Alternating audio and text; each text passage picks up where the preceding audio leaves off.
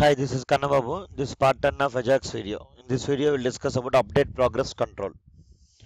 So actually, update progress control provides the status information about the partial page updates.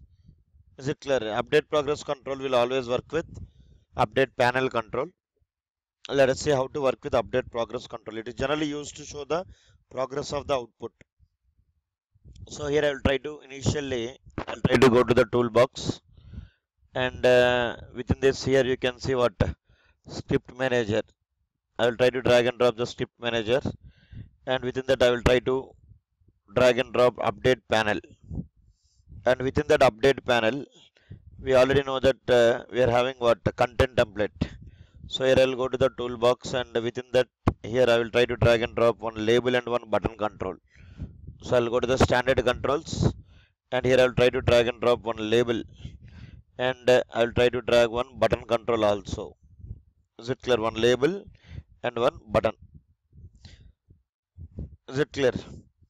And outside the update panel, I will try to drag and drop update progress control. It is used to show the progress of the output. This is update progress control. And within the update panel, we have two templates, as you already know. One is content template, other one is triggers.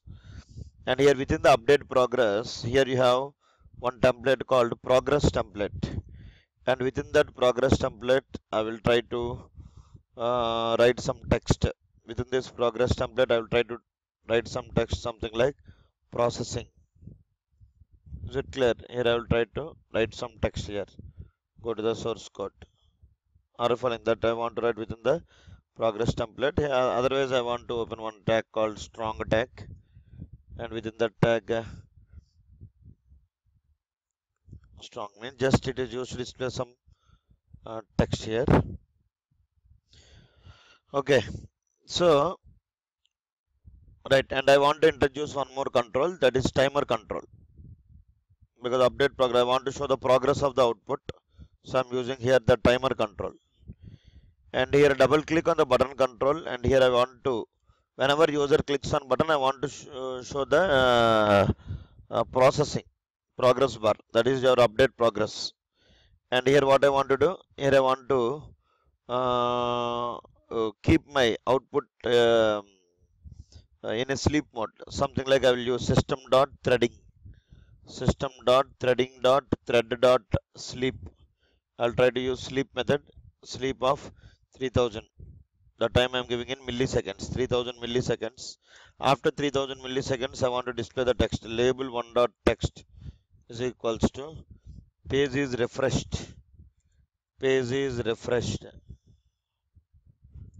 at the rate so and so time I will give. Here I will write date time or system dot date time. System dot date time dot now dot to string. Is it clear? That is my requirement. So once let us debug and check the output.